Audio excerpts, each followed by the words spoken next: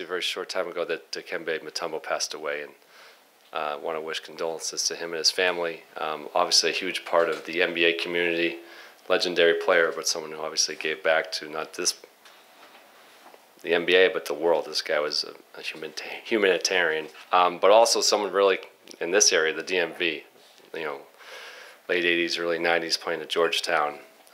So sad day for his family and the whole basketball community. Just want to wish condolences to him.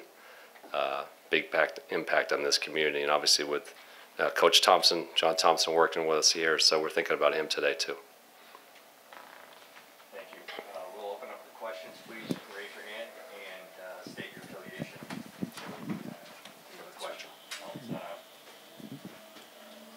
Well said, BK. Chase Hughes, Monumental Sports Network. As you look at this roster after the offseason of change, just what stands out about it?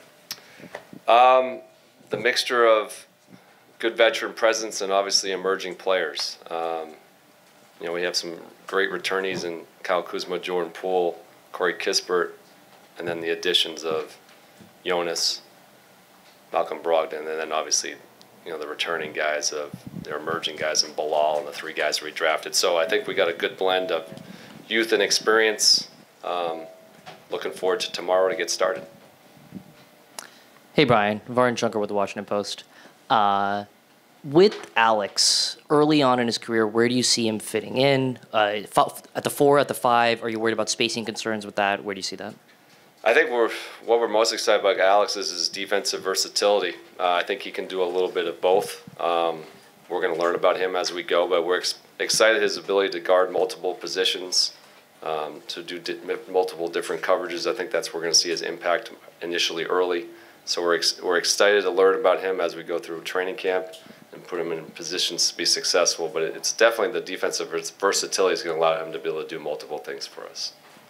Hi, Coach. Bijan Todd, Monumental Sports Network. Jordan Poole said after you took over last year that him playing more on ball sort of unlocked him, and you were a huge catalyst for that. Do you plan on using him the same way this year as one of the team's primary ball handlers for the majority of the season? Absolutely. That was a big emphasis down the stretch last year to get him the ball and to be a playmaker, be our lead initiator.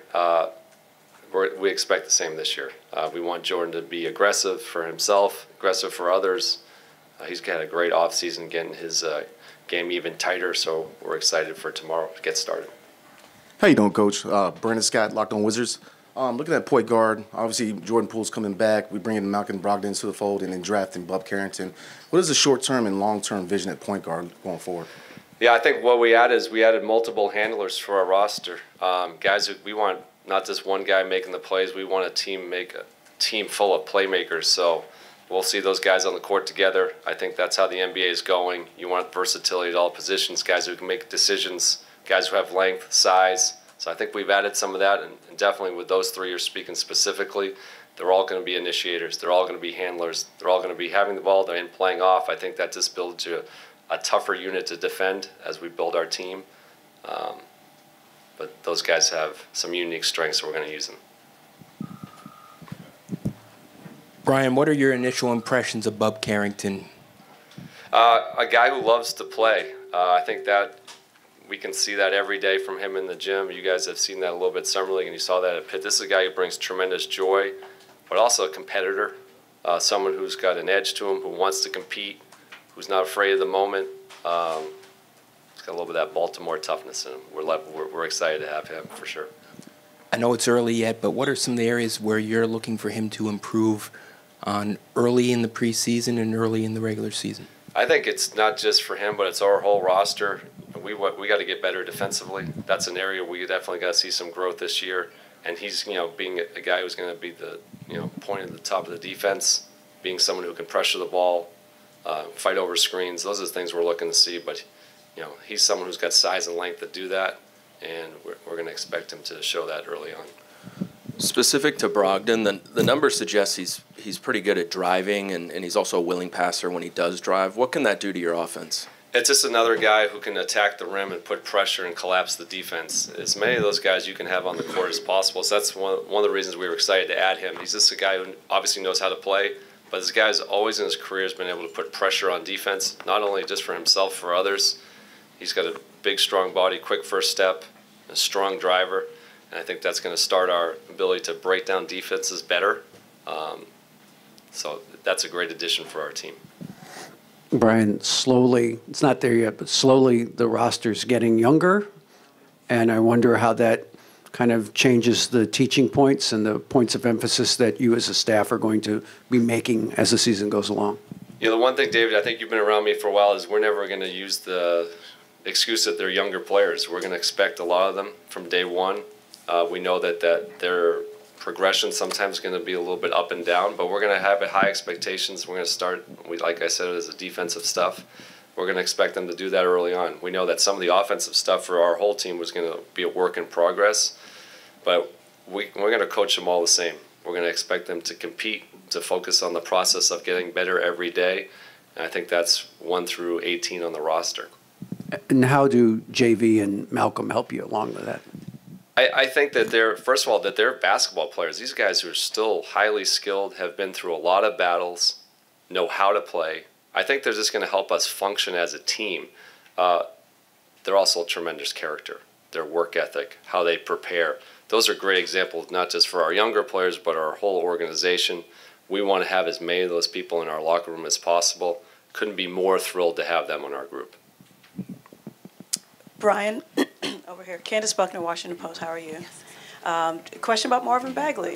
When a player comes in with certain expectations and may not live up to those expectations, but has to continue his career, as in a different role, how does he, kind of make that shift and be successful still as an NBA player, but just not who people thought he was? Yeah, we obviously got Marvin, in the trade last year through the season. Hadn't worked with him, coached against him, obviously. And what I loved about Marvin very quickly is he was a guy who was totally into the process of getting better, who was locked into some of the things that we wanted to do. And he became, someone who I noticed very quickly that could help be an example for what we're trying to build here. So for whatever experiences, him being drafted maybe higher in the past, this was something that I was not surprised, but I was like, this is a guy who's just focused on his craft. And then for us, he produced. He produced for us really well. Anytime, he got in there very quickly, and when I was able to get him time, which it was a tough acclimation, just throwing him out here in a very short time, he was producing very quickly. I expect Marvin to keep getting better. He's still a young player in this league. He's not someone who's 35 years old. And this is our whole thing for our whole organization, is that we expect progress year to year, week to week, month to month. This guy had a great summer.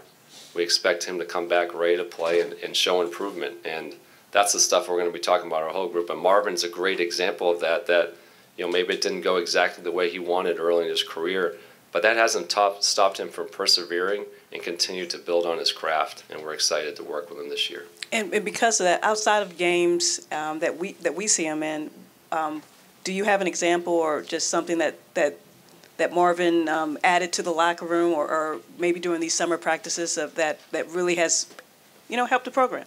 Sure, I think it's what everybody doesn't see. I wish everybody could see some of the stuff of our guys, because I love our guys, is the amount of time they put in, and Marvin was such a great example of that. Early morning before guys would be there, staying after, grabbing guys to work with, showing guys some of the ropes, the things that he's experienced in his career. You don't get to see that. I get to see that on a day-to-day basis, and Marvin did that from the get-go. And that's the thing you love about this game, when you get to bring new people into your organization, you get to learn about who they are. And I was so impressed with Marvin's character and work ethic when he came here. And that has continued since he's been here. BK, 2 quick questions. One, now that you're the full-time head coach, what are some of the standards that you expect, regardless of what the result will be, every night? And 2, can you describe the coaching staff you've assembled? Sure. I think you guys are going to hear me say it's the same thing that our organization says. It's process over outcomes. I'm a competitor. I want to win, but I want to go into the stuff that gets us to win. And what does that look like on a day-to-day basis? How we prepare, how we handle practices, how we handle shoot-arounds, how we handle film sessions. Those are the things that's going to build us to be a sustainable winner. And that's the stuff that we're focused on a day-to-day basis. The second part was the part of the staff. This was something that was very deliberate with myself and Will and Michael and how we built this out. We talked to a lot of people, but we wanted to have people that were high character, people who loved to coach and teach, and people who were collaborative in nature. Couldn't be more thrilled to the people that we've added here. I think they're going to be a great support system for our players, but also for me and push me, because I think if we're asking our team to get better, I have to get better too, and I think that's the environment we want to create, and that's what we've seen so far. So I'm thrilled to have them. Christy Winter-Scott, Monumental Sports Network. When you are deciphering how you want pace of play to look this season, assess how many different initiators you will have for that cause this year. Sure, we want to play fast. I think we led the league in pace last year. That's something we're going to continue to focus on. You know, I've had a couple questions about some of the additions to the roster. We have more guys who can make decisions, so I'm not going to give you the list of everybody, give my scouting report away, but we're going to have multiple people who are going to push and handle, and especially off the rebound to start the break. Always starts with our defense. You're going to hear me say once we can rebound and we have certain guys who can get on the boards, I'm going to allow them the freedom to bring it up and make plays. The list is longer than last year, I'll put it that way. Brian, you talked about players. Dave Johnson over here. I always sit in the back. You just have to stay anonymous. How do you feel you're better as a head coach, having gone from assistant and having some time as a head coach, but how do you feel you're better as you prepare for this journey? Yeah, I had the luxury of having a reflection on what I did well, what I didn't do well. I think I had some time to do that in the off season. Part of that was addressing the needs to help support me as on the staff, which we just talked about. But I think now having the chance to start from day one, to not skip any steps, to build the habits that we want to do, I think that was the exciting part was me, is to be able to plan. And we're starting tomorrow, but we've been building these things through the whole off season. This isn't just, hey, tomorrow's the first day I'm going to see these guys. No, we've been in the gym, as a lot of you know, since early. When I started, about June 1st, we had a lot of guys in our gym.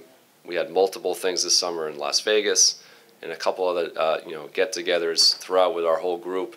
And then most of our guys have been in voluntary workouts in September. So I think the exciting part for me is getting the chance to plan this thing out, how we're going to build this on the day-to-day, how we're going to build our habits.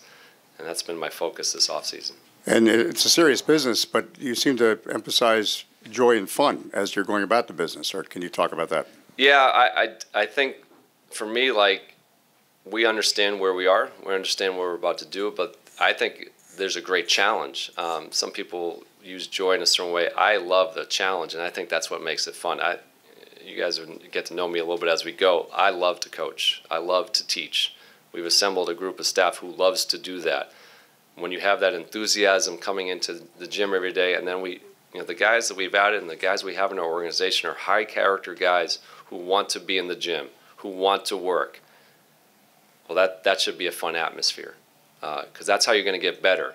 And there's no skipping steps here. There's no magic pill. We're going to have to dig into this every day, and I think there's a joy with that, and we're going to see that on a day-to-day basis in our gym. Hey, Brian, Heather McDonough, NBC4. You mentioned the process over outcomes, and this is a similar vibe, I think, to the answers and a lot of the questions. And in D.C., we've seen a lot of teams go through this where they've got a rebuild, retooling, whatever you want to call it, a mixture of vets, of young players. How do you convey, I guess, because you seem, you're in it, you have the patience. How do you, I guess, yourself have the patience and then convey that to your players? Or is that they know this is what they signed up for, as far as there may be some rocky times ahead, but you do still want to win games? A long-winded way of saying that. I think for us, and I think we have the character in the room who's going to do this, we want to win the right way. We're competitors. I think last year in the second half of the year we led the league in crunch time games. Plus or minus 5 in the last 5 minutes. We want to win those games. We're all competitors here. So I have a locker room full of competitors, but we want to do it the right way to build something that's sustainable. I think our guys understand that in our locker room because they want to be part of something unique too. We could go out and win a game and it's not the proper way, and that could cause us to take steps backwards. We're not going to do that here. We want to build it the right way, and to do that, it's going to take some mental fortitude, but I have complete faith in our group that we're going to be able to go through the fire together and come out on the other side stronger. Thank you, sir. My name is Augustinas. I'm from Lithuanian Public Radio and TV. My question is, what does Jonas Valančiūnas add to this team? Well, first of all, a guy who loves to play. If anybody's looked at the stats of how many games he's played in the last 4 or 5 years, I think he played 82 games last year. This is a guy who shows up, who wants to compete, who's a total professional, and knows how to win and what that looks like and how to prepare to win. So he had some physicality to our team, veteran presence, and this game IQ. But it's the stuff, the character stuff, and the preparation stuff that I think is going to translate tremendously to us. And I think he's going to be able to help us really function on the court too. Hey, BK.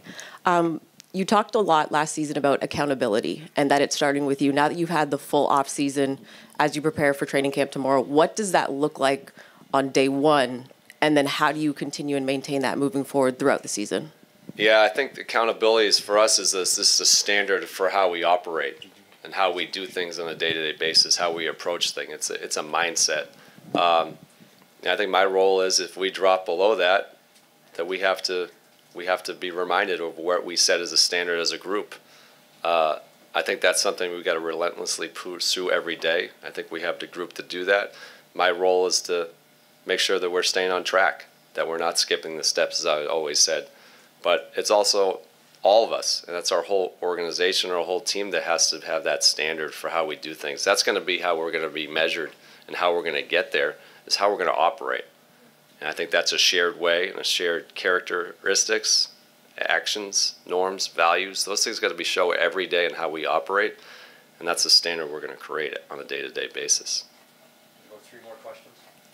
You talked about the reflection process you had over the offseason and what you wanted to improve on. What specifically did you want to improve on as you get into your full year as a head coach?